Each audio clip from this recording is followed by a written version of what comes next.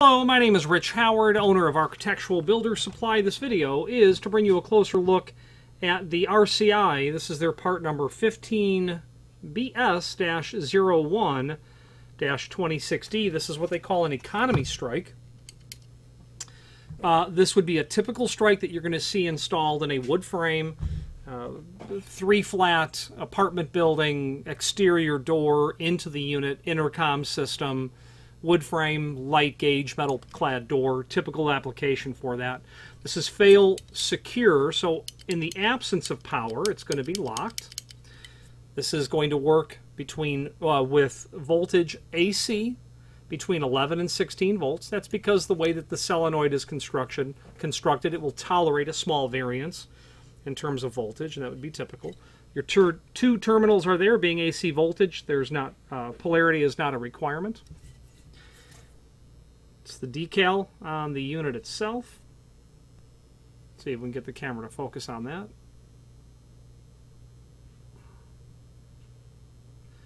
Got your amp rating that's there, so you'll know exactly how to power it.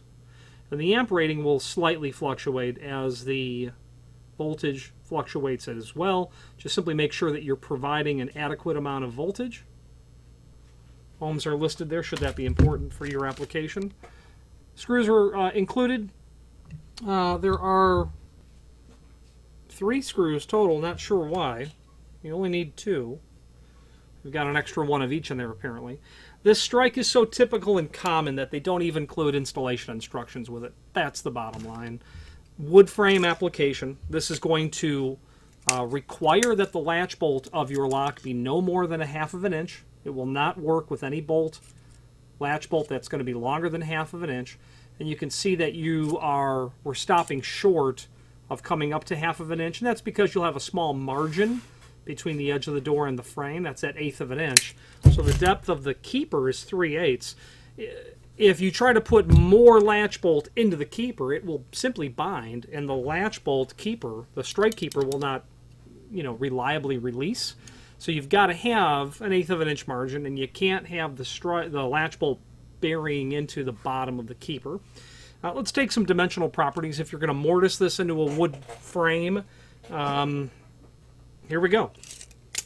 Overall height of the faceplate, about 5 7/8.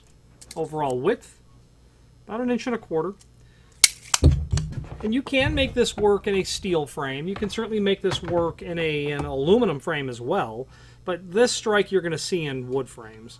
Thickness of the faceplate, 0.115. 0.115. Top of the plate to the center of the strike, or to the keeper, I should say, forgive me.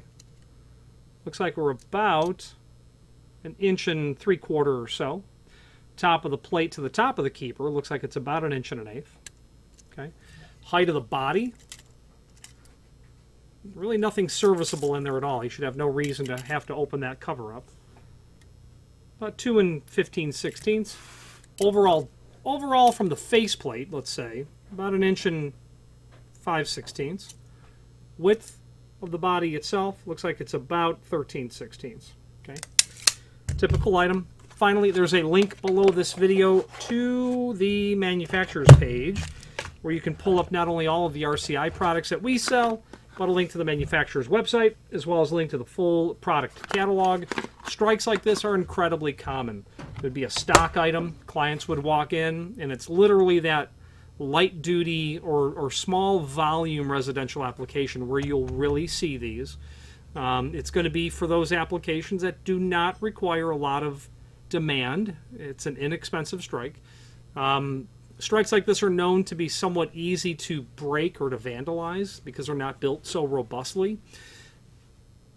But in terms of standard, easy, no vandalism, no abuse application, they're really just great for what they do. You could easily have this on a low volume type,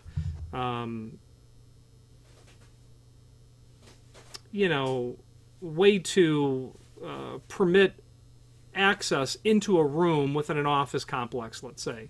You might need to control somebody. And being AC, alternating current, it will buzz when it's energized.